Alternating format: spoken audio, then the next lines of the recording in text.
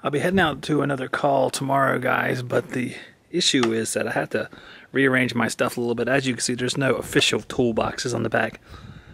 I have these totes, which I really like. They're good totes, and they'll get me until I have some better toolboxes I can put on this truck. But I was trying to section them off in the best way possible.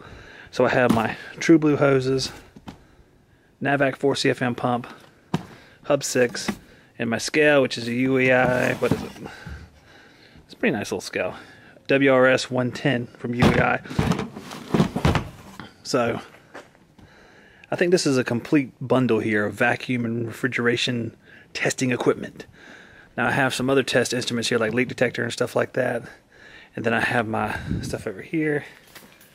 This old beater, which I found in the yard, which has some randoms in it. It has some power tools and some coil cleaner and stuff. It's kind of disheveled, but it is what it is.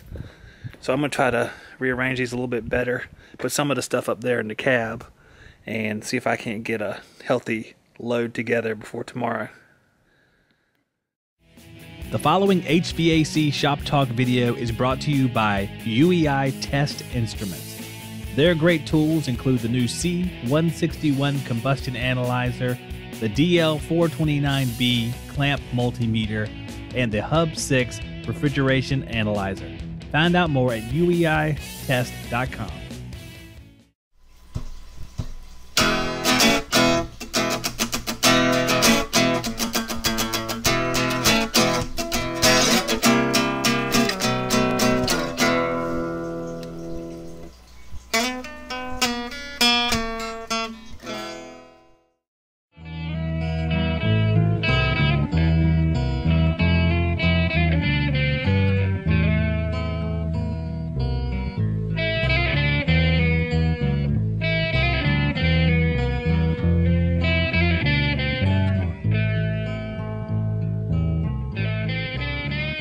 Now, for those who don't know, Tractor Supply sells farm supplies and just a wide variety of outdoor stuff and some tools and stuff like that. But I will tell you this, it is the Harbor Freight of farm supplies.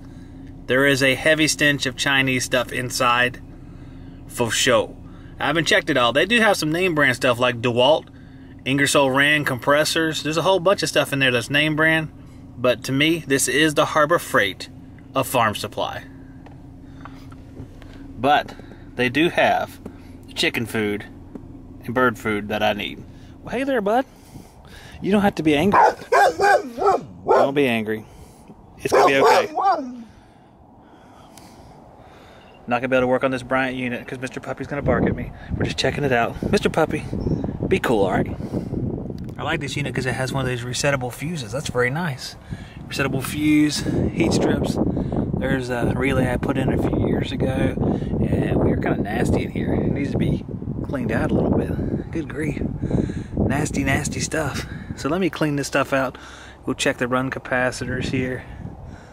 We have a dual run. Should have one for the blower somewhere. It's on top. Pain in the ass. Alright. Pain in the ass blower capacitors on top. Something I can also see is there's some oil on this line right here. It must be leaking a little bit from this, either this joint or just getting out from under that cap. So we'll have to see. Over there in the box, I have my cheater cord hooked up. Got my vacuum out so I can vacuum some of this stuff out. Hopefully clean it up a little bit, then we can get on with the testing process.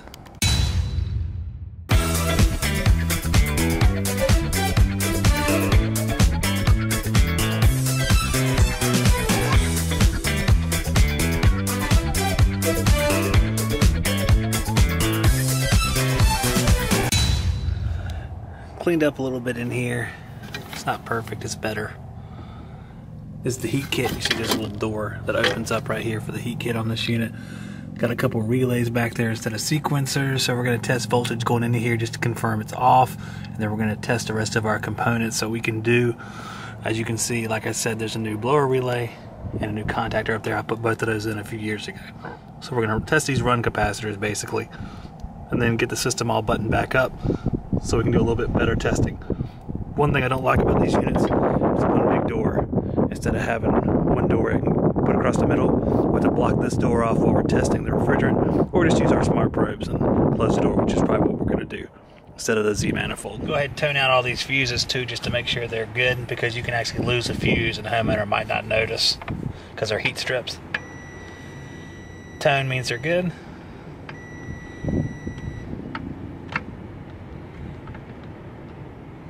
That one bad one, one good one.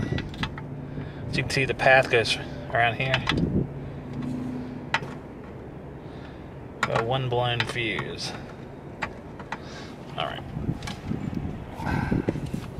So it's good that we did that. Alright, we have a 40/5 run capacitor. So we need to test that. Let's try on our 40 side first. Took away those leads. 38 microfarads, which is still good. That is 4.462, so that one's actually out of the acceptable range. So technically you would replace this. So that'll be brought to their attention as well. Blower capacitor is a 15 microfarad. I expect this one to be low. Just call it a hunch. Nope, 14.45. She's good to go. I was wrong. We're going to mount it in a different spot though, because it was horribly mounted before.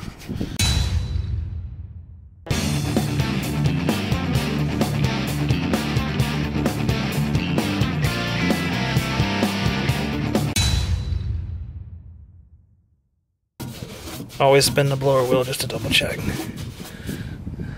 We're good. Don't know how well this comes out, but 602 ANX maybe, 024 000 AA HD 2-ton package unit. Should be coming on in a minute. While we're waiting for it, I'll go check out the little one on the other side. Our 51 degrees. So heat should be running some pretty decent pressure because it's warmer outside. Alright, we're going to open this one up, take a look at it. Alright, confirm power was off. Of course, we still have low voltage power on, so got to be careful with that. I'm going to try to ease this thing out a little bit if I can. They're really tight in there. And this Malco chuck might not get it. What I want to do is I want to see what rating this capacitor is, because it's facing backwards for some reason. Why would they do that to us? Just a little bit, come on. Ain't going to work.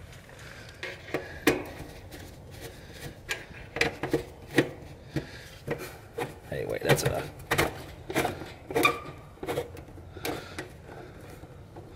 See, now we spin it around and you can't see the numbers. Hey, Kier, is this on purpose, man? Let's see, right there we can see it's a 47.5. So we'll leave it like that.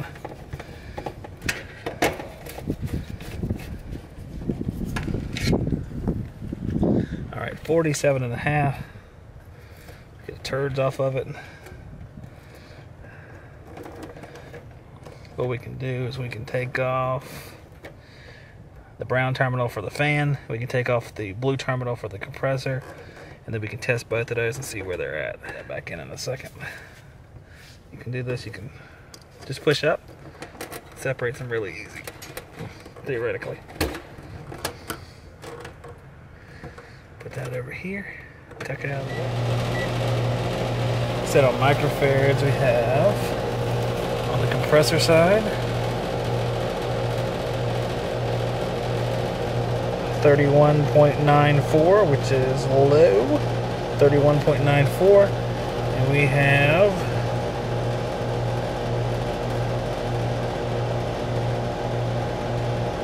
6.84, which is also low, but the 31's way low. Okay, so this really should be changed as well. So we'll see. It's one of the Chinese ones. It looks like it's probably one. Even I might have put this in. I'm not sure. So definitely low. We have 8.92 amps on the compressor side. That's compressor and fan, which is good. Not too high. I can separate them out, but it's hard to get into that cabinet without blocking that thing off and causing air to leak. So I just want to double check things over here. Nothing on the heat strips yet. So I guess they're not getting any call right now, so we're going to continue to monitor that while I go check the unit upstairs.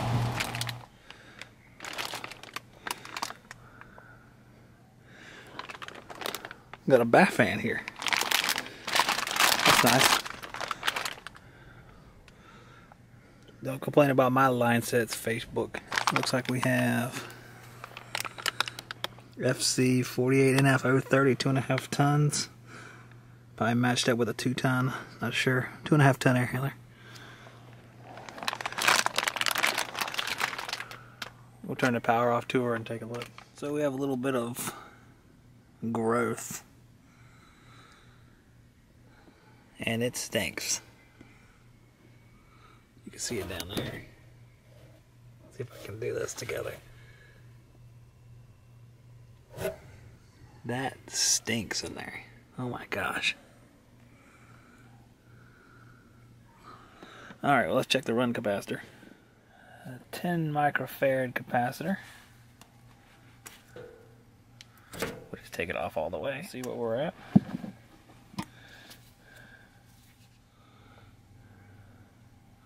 Nine microfarads, so we're about 10% off, which is technically too low as well.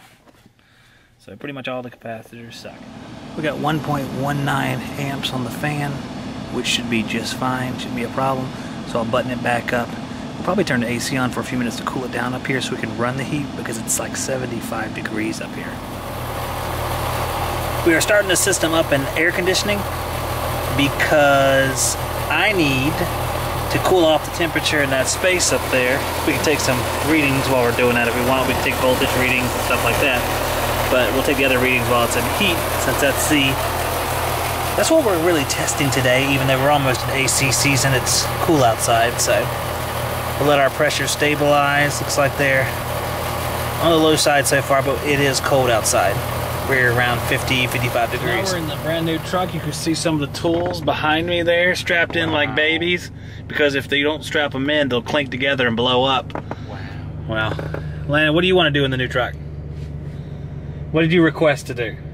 Bluetooth. Bluetooth. The new truck has Bluetooth. I'll be damned, I got a car that's got Bluetooth. It's crazy. Would you like to pair to this device? I see he's already working on connecting to the Bluetooth here. We'll see how much things clink around in here, because I see I have some stuff that could potentially clink together. Hear it back here? So if it starts to clink around, I can't take that crap. We got to stop that. So we'll see. All right, guys. More as we get it done.